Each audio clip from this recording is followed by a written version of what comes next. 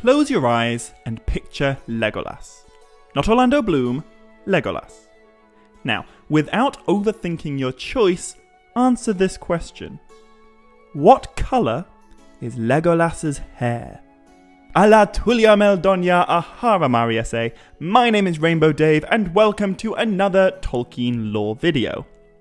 Now, the good news is that whatever answer your mind's eye conjured about Legolas's hair colour, you're right. There are no wrong answers here, well, except maybe pink. You see, despite the fact that Legolas is far from an insignificant character, Tolkien kept almost everything about him a mystery. We don't know how old he is, or who his mother was, or even what colour his hair is. And so, all we can do is speculate and draw our own conclusions. However, this seemingly trivial question about a supporting character's hair colour in fact opens up a much wider question about the nature of the woodland elves, their mysterious history in Middle-earth, and even the characteristics of their political and cultural identities. Well, at least to an extent. So, I feel that most people, when imagining Legolas's hair colour, will fall into one of two camps. Gold and dark. Now, if you imagine something else, like silver or brown, that's all good too. Like I said, there are no wrong answers. But when it comes to what Tolkien actually wrote, there really are only two points of reference. One for dark, and one for gold.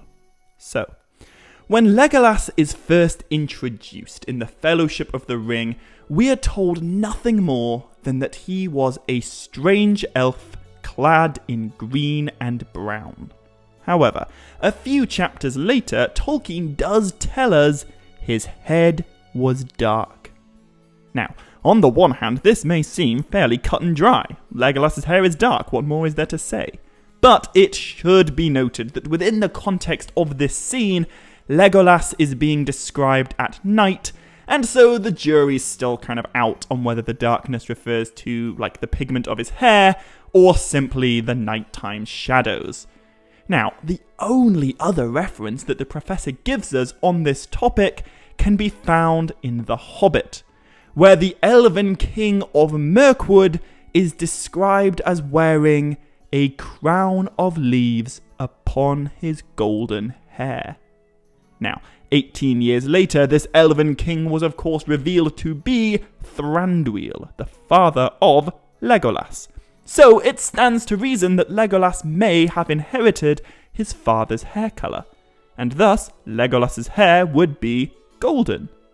But again, this should be taken with a pinch of salt, because, despite what the movies tell us, Legolas does not appear in The Hobbit, and when Tolkien wrote it way back in the 1930s, neither Legolas nor the Fellowship even existed in his mind. So like I said, there are no wrong answers. And at the end of the day, this debate really isn't a big deal either way. And I guess we are all free to imagine Legolas's hair in whatever way we choose. But I do think there's more to this question than simple aesthetics. Because ultimately, what we're debating here isn't what a supporting character looks like, but the nature of the wood-elves themselves. So, when we talk about wood-elves in Middle-earth, we're not really talking about one independent clan of elves. Instead, we're talking about two.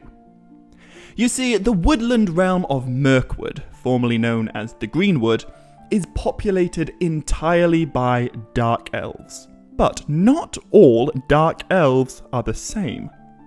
On the one hand, there are the Sylvan elves, who are reclusive, forest-dwelling folk that pretty neatly fit into our preconceived ideas of what a wood elf might look like. But on the other hand, there are the Sindar elves, and they're a bit different. By the way, unlike in a lot of other fantasy worlds, the term dark elf has nothing to do with, like, evil elves. It simply refers to those elves who have not been ennobled by the light of the West. So, way back in the First Age, the only elves in the woodland realm were the native Sylvan. And these guys lived simple and scattered lives amongst the trees. Now, I actually only learned this quite recently, but the word Sylvan is not an elven word. It was not invented by Tolkien. Instead, Sylvan first entered our language through the Roman god Sylvanus, who happened to be the god of woodland, forests, and uncultivated wilderness. So, although Sylvan is the word that Tolkien most commonly used to describe these woodland elves, their actual name in the Elvish language is Tawawaith, which means wood people. And the Sylvan were given this name by their cultural cousins, the Sindar. Now, the Sindar were not originally inhabitants of the Greenwood. Back in the First Age, they were known as the Grey Elves of Beleriand, and they fought alongside the Noldor from the west in the wars against Morgoth.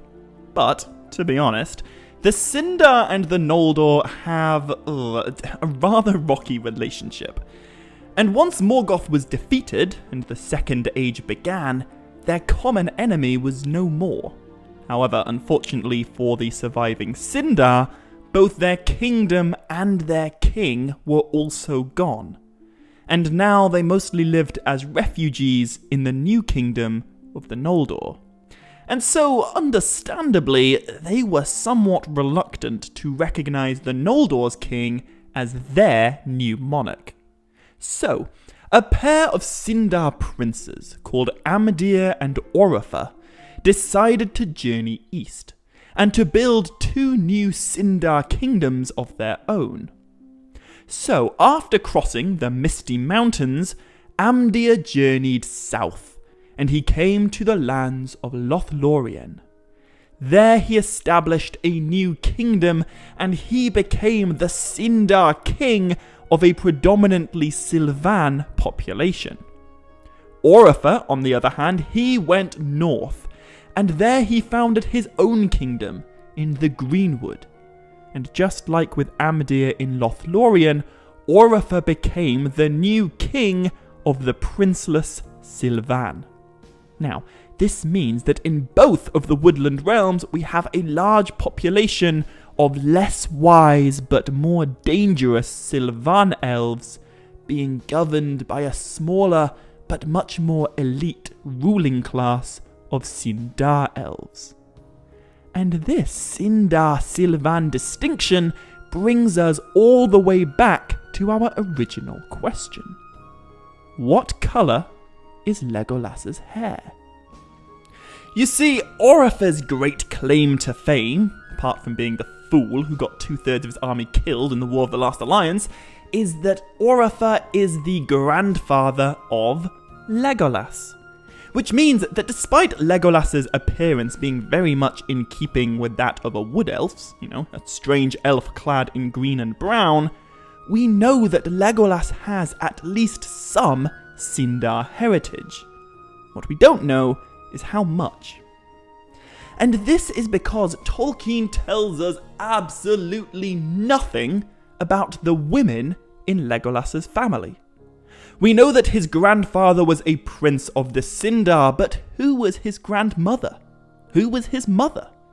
To answer these questions, there's nowhere to go but deep down the rabbit hole of educated speculation.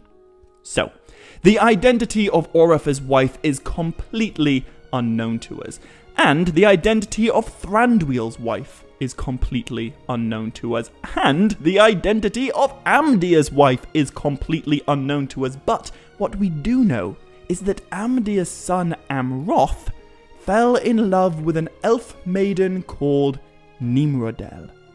And unlike Oropher and Amdir and Amroth, Nimrodel was not one of the Sindar elites. Instead, she was a native Sylvan. Now, it's a little bit of a stretch to presume that Sindar princes intermarrying with Sylvan women was the norm, just because there's one example of it. But to be fair, it is the only example that we have. And furthermore, in the Unfinished Tales, Tolkien tells us Oropher had come to the Greenwood with only a handful of Sindar, and they were soon merged with the Sylvan elves, adopting their language and taking names of Sylvan form and style. They wished indeed to become Sylvan folk, and to return, as they said, to the simple life. So, this passage pretty much states that the Sindar under King Oropher went native, and before long they assimilated themselves into the pre-existing Sylvan society of the Woodland Realm. In fact, Tolkien tells us they did this deliberately. So, in my mind, this seems like fairly solid evidence to suggest that Oropher may have taken a Sylvan bride, and the two clans may have merged quite literally. And this is further supported by Tolkien's description of Thranduil's hair. Okay, so before I go too deep into this whole hair colour issue, I should point out that this is not an exact science. Both the Sindar and the Sylvan were originally descended from the clan known as the Teleri, so it's not impossible that a Sindar and a Sylvan could both share the same hair colour. However, throughout the Legendarium, we are introduced to loads of Sindar elves, and almost all the ones who get a description have either dark or silver hair. Not one of them, with the possible exception of Thranduil, is ever described as blonde.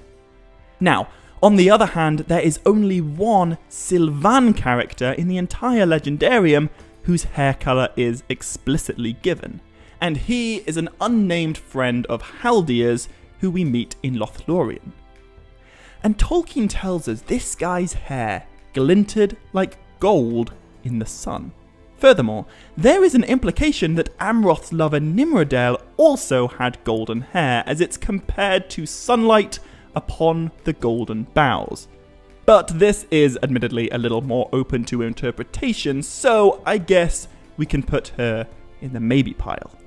Anyway, from our admittedly limited samples, we may presume that black or grey or silver are the colours of Sindar hair, and some type of golden, whether that be blonde or ginger, I'll let you decide, is the colour of Sylvan hair. And if this is the case, then I'd speculate that Thranduil's golden hair suggests he may be the product of interbreeding between a Sindar father and a Sylvan mother. So, if we accept that Legolas's grandmother was indeed some sort of wood elf, then this would make Legolas at least 25% Sylvan, and at most 75% Sylvan. Now, we would be able to narrow this down a little bit more if we knew anything about his mother, but alas we do not. And this is why the question of Legolas's hair colour is so interesting. Close your eyes and picture him again.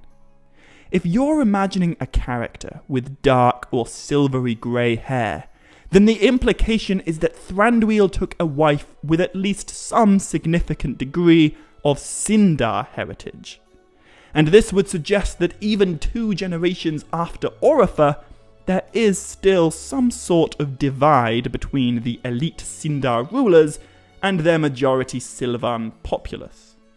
However, if you're imagining Legolas with golden or blonde or ginger hair, then this implies that the Sindar truly did go native, and the woodland rulers are now indistinguishable from the people they rule.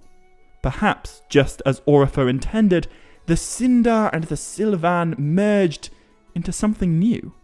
Perhaps the Sindar made the Sylvan a bit more wise, and the Sylvan made the Sindar a bit more dangerous. Whenever we talk about elves in Middle-earth, the conversation tends to revolve around the elves of the West and their descendants. And that's probably fair enough. You know, the Noldor are truly fascinating characters, and they seem to love creating drama. But whilst discussing the big-name characters like Galadriel and Elrond and Glorfindel, we mustn't forget the elves of the East, the woodland folk who Tolkien told us so little about.